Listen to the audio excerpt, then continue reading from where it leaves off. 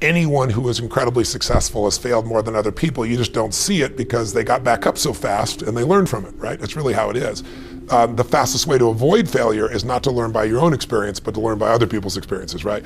The way I believe in compressing decades into days. And the way you do that is modeling, once again. Finding someone who is the most successful in the world. It's taken them 20, 30 years and digging in and figuring out what is the core essence of what's made them successful.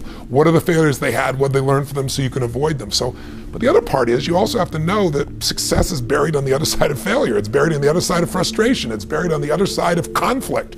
And so you have to see this as part of the natural evolution.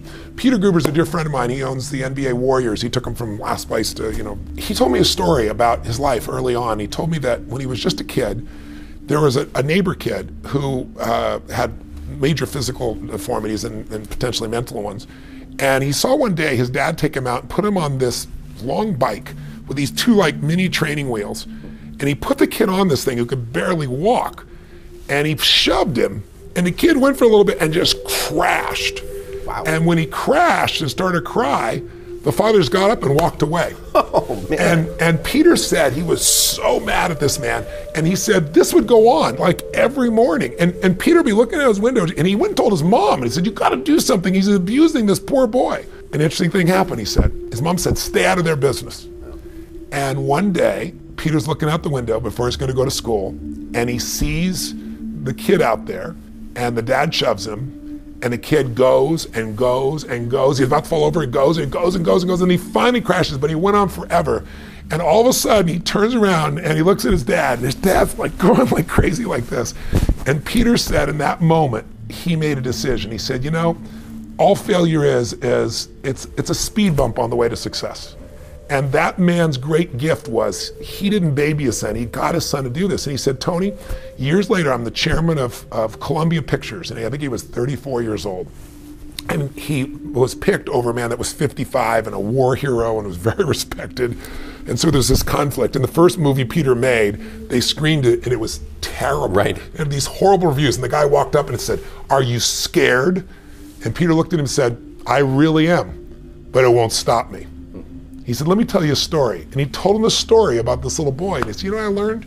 He said, I learned that as long as you keep getting back up, failure is just a speed bump to success and nothing's going to stop me in this job or anything else I do.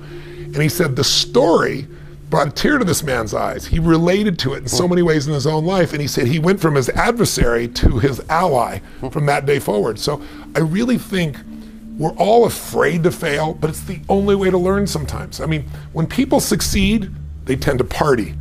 When you fail, you tend to ponder. And in the pondering is when you usually get the growth, the insight, the strategy that'll change your business, that'll change your personal life, that'll change your finances.